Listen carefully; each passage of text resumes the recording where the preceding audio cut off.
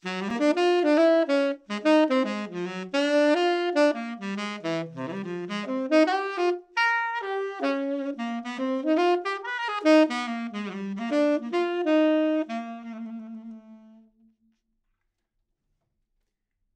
can we hear and imagine the musical ideas that we want to play on an instrument?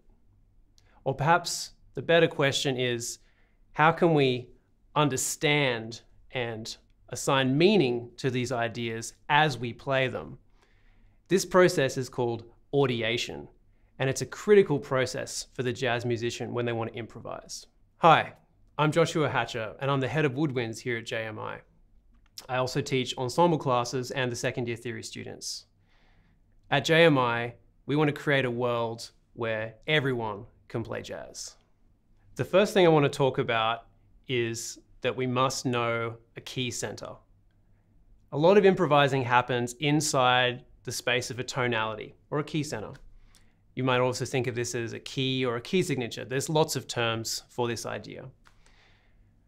And it's critical for jazz musicians that we understand the architecture of the key center, the tonality that we're playing in. Some of the musical elements that allow us to understand and know our key centers well are things like scales, intervals, arpeggios, and other musical patterns that we can practice on an instrument and learn the sound of and keep them in our ears. One exercise that I find really useful for learning the intervals in a key and the sound of the intervals in the key specifically as well is an exercise of expanding intervals, diatonic intervals, so intervals from the key center. I'll start at the root and build the intervals, expanding as I go, all the way up to the perfect octave. Sounds like this.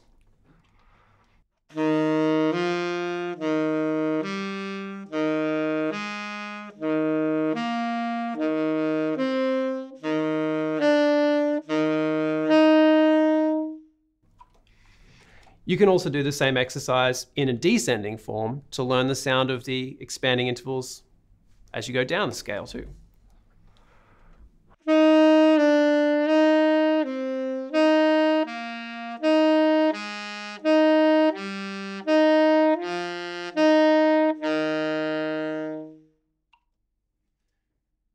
Those sets of intervals were from the concert E-flat major scale.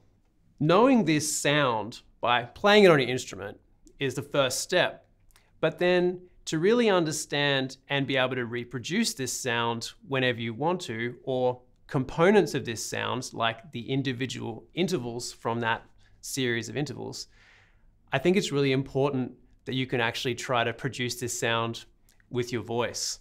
This is the scary part, I think, for a lot of instrumentalists, because unless you're a singer, you might not have a great relationship with your voice. I don't think that's necessarily a problem. I encourage all of my students to sing, thinking of their voice as not so much of an instrument and more a tool in their musical learning. In this way, it gives you permission to perhaps not sound so great while you're singing, but to still get the benefit of using your voice for learning.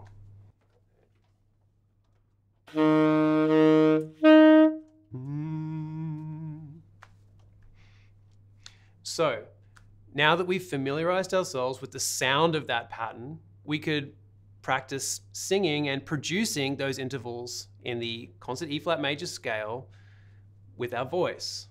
Something like this. Da da da da da da da da da da da da da da. It doesn't sound great, but it doesn't matter. We could try descending as well, just like the second part of the exercise. Da da da da da da da da da da da da.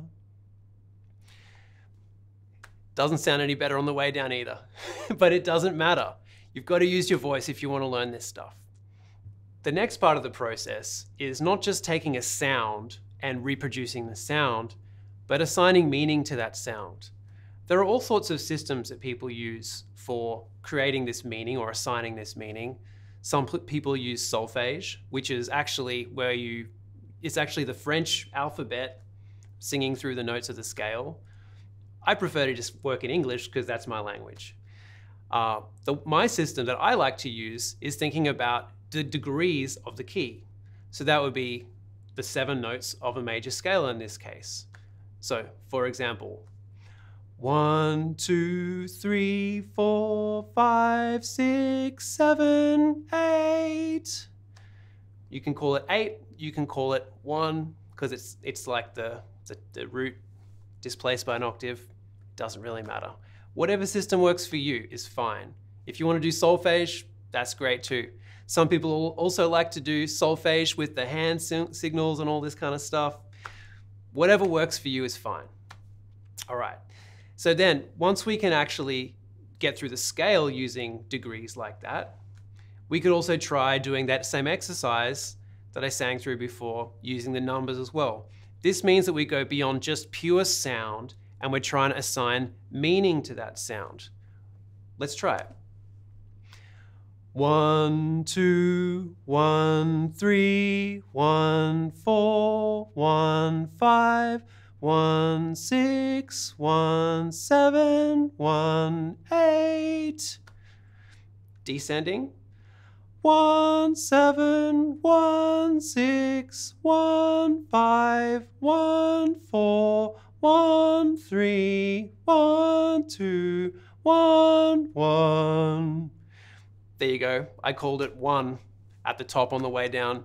It doesn't matter. It's the same thing. 1 and 8, they're the same note, displaced by an octave.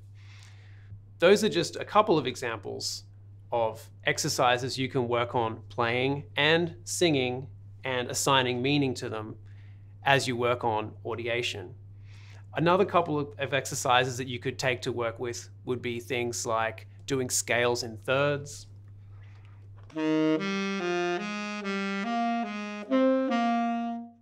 and so forth.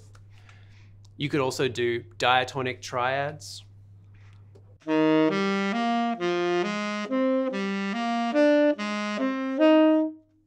so forth. You could also try doing your diatonic 7th chords.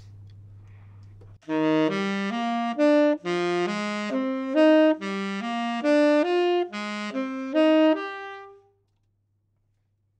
on it goes. To continue to progress these exercises, you can also try out different permutations where you could do one interval ascending and the next interval descending, or vice versa, descending and ascending, or everything descending. There's lots of ways to do these exercises and get a lot of value out of working on a very small amount of material.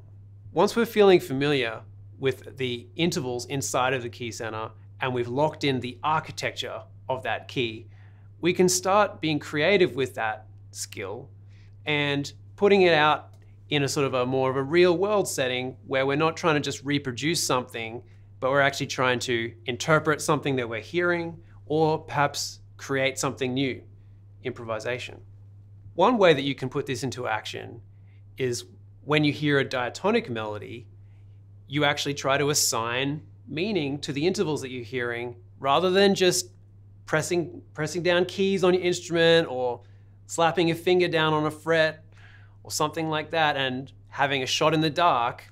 Before you even touch your instrument, try to figure out what those intervals are and develop that sense of reliance and trust in your ears. Once you familiarize yourself with the intervals inside of a key, it's time for us to try to start improvising with that. So let's try a short exercise. I'm going to sing a melody. I'm then going to try and assign the intervals to the notes in that melody. Then I'm going to play a melody on my saxophone. Again, we're in concert E flat major. So here's the short melody. Da, da, da, da, da. Now, first thing I have to do is find my tonic. Da. Very conveniently, I've started my melody on the tonic. So good, there's our first note, 1. Da. Now I need to see if there's anything familiar that I can find in that melody. Da, da, da, da, da. There are two components to that melody that I find familiar. The first is a major triad. So the first three notes are 1, 3, 5 from the key center. The second component is a short scalar passage where I'm actually just going from one note in the scale to its neighbor and then back to the first note again. 5, 4, 5. If I put those two together, I have the whole melody. 1, 3, 5, 4, 5. I'm now confident that if I put that on my saxophone, I'm going to get exactly the same sound. Let's try.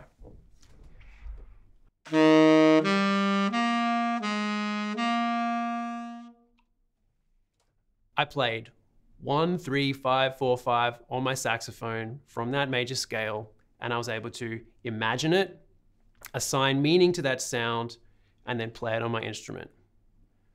Okay, so we've learned about the intervals inside of the key center that help us understand how to hear and create and improvise diatonic melodies. That's the first step. But if you want to improvise this, particularly in the world of jazz, you need to listen to jazz music, because then we understand what sort of intervals are used in jazz that make up jazz melodies. So the final takeaway I want you to have from this is to listen to jazz music. I hope you found that helpful, and I hope it helps with specifically your knowledge of the key center and your ability to hear music and imagine it and assign meaning to it before you go to play it. Leave a comment below with which song you think has the most interesting intervals.